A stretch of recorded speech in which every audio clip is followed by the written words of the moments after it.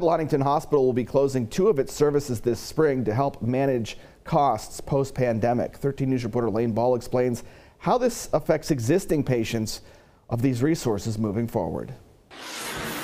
According to Cabell Huntington Hospital, this outpatient surgery center, as well as home health services, will no longer be available in the coming months. The hospital officials say the reason they're making these changes is to help manage costs.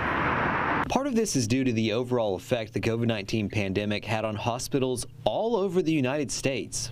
Chief Operating Officer with the hospital, Tim Martin, released this statement saying the COVID-19 pandemic has left healthcare systems across the country with lingering operational challenges that require they re-examine the way they deliver care. While this decision is difficult, our resolve for highly reliable care includes excellence in operations and continuous improvement for the patients and communities we serve.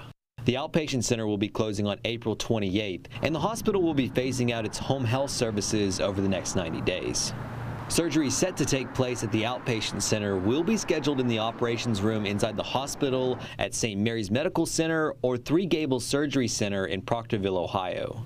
They will also no longer be accepting new home health patients. They'll be referring people to other healthcare providers. But what will happen to the existing patients?